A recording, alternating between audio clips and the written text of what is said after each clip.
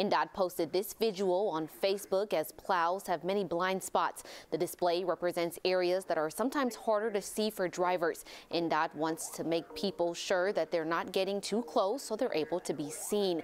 Generally, plows travel between 30 and 35 miles per hour, but depending on snow conditions, they can create resistance, meaning plows are traveling even slower.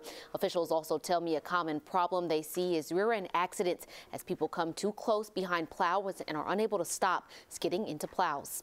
If the salt that they're putting down on the road is, kind of bouncing up and hitting your underbody of your vehicle, you're definitely too close. So if you start hearing that salt hit the bottom of your vehicle, you need to increase your following distance.